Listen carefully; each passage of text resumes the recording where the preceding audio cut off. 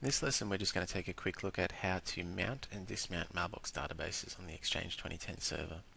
So, as you may have noticed when we created this new Mailbox database, we asked Exchange to mount the database automatically for us.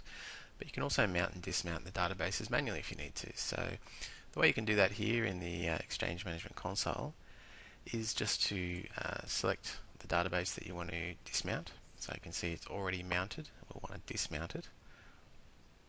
And we can choose Dismount Database from the Actions pane over here on the side. Or if you want to, you can right click on it and choose Dismount Database. You'll be asked if you really want to. Say yes. That Mailbox database has now been dismounted.